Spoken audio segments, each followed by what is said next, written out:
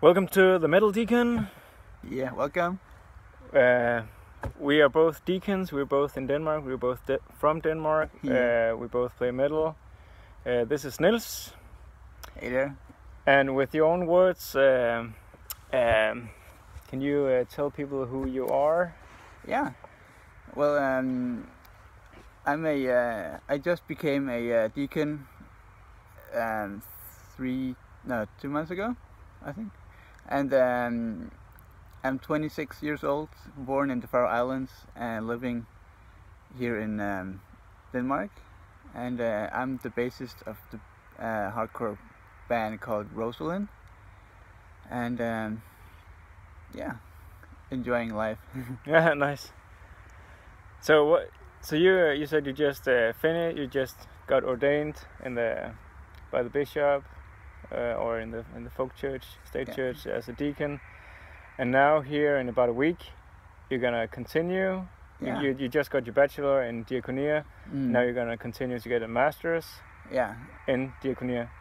Yeah, which will be quite amazing, and also like really a gift from God, I believe. Like just the fact that we here in Denmark that we can get a education in Diaconia, and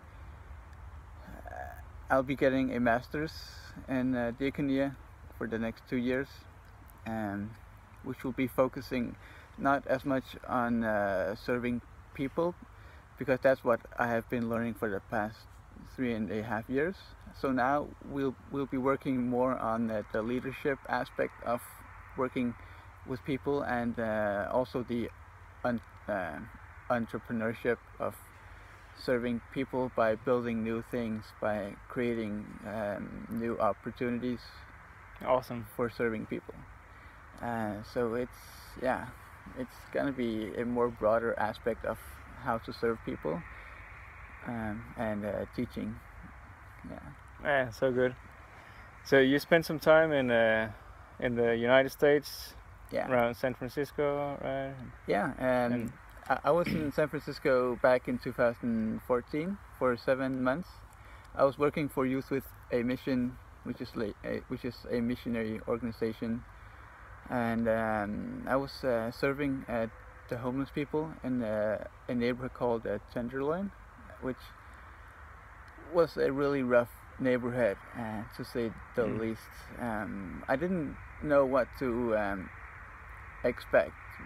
Living here in Denmark, we don't see that many homeless people, but when I came to San Francisco, I was just overwhelmed by how many people were living on the streets, but also how many addict or drug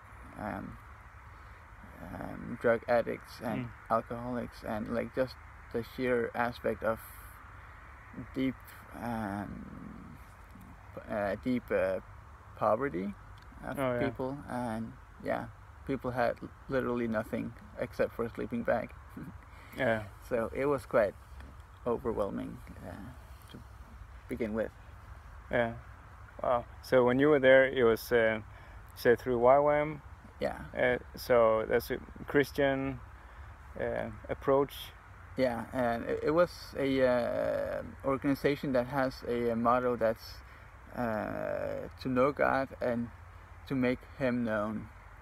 And to make Him known, I was working both by serving people and sharing His love, but also I was teaching groups from different states who came to visit Youth with a Mission. Yeah. And I was teaching them how to serve the homeless people and how to share God's love with them by serving them and talking with them and eating meals with them. And yeah, it was definitely a time I will never forget. Yeah, cool. Just to you personally, what does Diaconia mean, and what does it mean more for you to be a deacon? You are a deacon. Yeah. I believe that Diaconia is it's Greek for the word service and servant, and it's something that I believe is just to serve other people and it's something that we as Christians are all called to be deacons, and it's something that that we all need to be doing in some way or another by using our gifts and our talents, and to me, being a deacon is something that is like I got this armor of I'm now a deacon, but I don't believe it's something that makes me better than anyone else. It's something that I take with a humble heart, and I really want to serve people, but I used the past 3 years, I wanted to become a deacon to know how to serve people, to get the tools, and so it wasn't as much for the title, but more just to see what does it mean to be a deacon. Awesome. Yeah, I've always seen you as like a gentle spirit, humble heart. So thank you. That's great. It's an honor being a fellow deacon. Yeah. Yeah. So how when so in the metal scene, your band Roselyn, where you play bass, you got right now you're in the studio, finish your full length, and then you've been playing. Sometimes you play a bunch of shows in the waves. How do you see Diaconia and being a Christian serving? How does that go hand in hand with playing hardcore? Yeah, I believe that in a sense it's something that Diaconia needs to be in all aspects of life and in all aspects of society.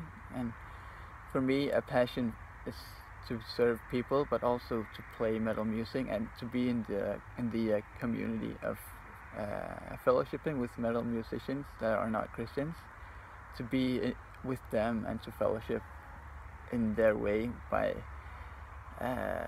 being at the festivals and at the shows, and just creating or just making friends with them, and to love them and being honest with them, and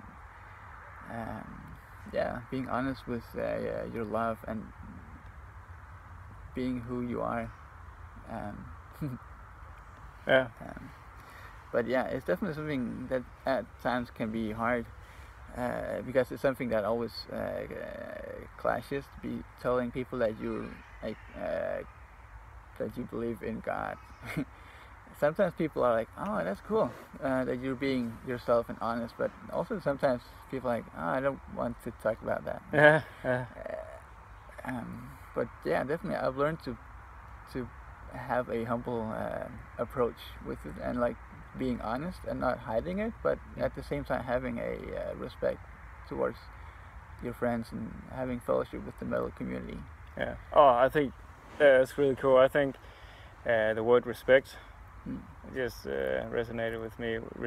Respecting people around you, and that's also respecting people who are not Christians, who just want to hang out and be friends, and then out of that friendship realize, like, if you don't push, it's pretty disrespectful to try to push your beliefs, whether it's being a vegan or a vegetarian or faith. But respect to other people. Yeah, definitely. But also at the same time, something that I'm drawn by in the metal community is the word honesty, and being true to yourself is something that they can respect.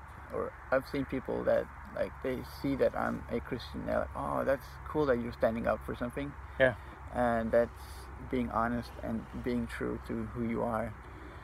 It's something that I really love about the community, that you can meet people who are like really genuinely, you can see that they're true to themselves and they're not trying to hide behind some mask, but they can be honest about anything. Yeah, great point. I love that about that metal community.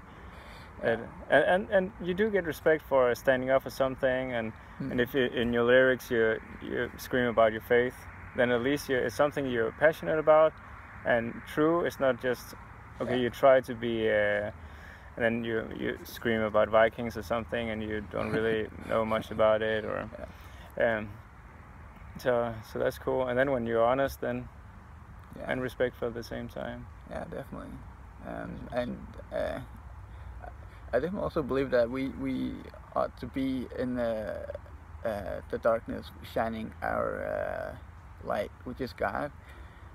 And by shining our light, we're doing that through love, because God, He is love. And that's something I've definitely learned to do, to serve, and just not necessarily by telling people, but just being really helpful and serving at festivals or concerts, and also just by being a genuine band, that's you're being on the schedule, and you're being on time, and you're helping the sound guy, you're helping the booker, making the best out of this show, helping out in the small part, that they can see that we're really wanting to be a great band, not just on stage but also off stage. Oh yeah. And that we really want to show who we are as loving Christians, and as a band, that it's something that we really wish to do, that it's not about us playing on stage, but it's us loving people both on stage and off stage, and serving them. Cool. And using the music as a platform, I guess. Yeah. Oh, that's definitely integrity. Yeah. Yeah, on stage, off stage. Yeah. Cool. Well, thank you so much, Niels. Yeah, I know. God bless you. Yeah, you too. Vi snakkes. Yeah. Well, it's pretty dark here. I guess the sun went down, and yeah. So all from here, may the peace of our Lord Jesus Christ be with you. Peace out.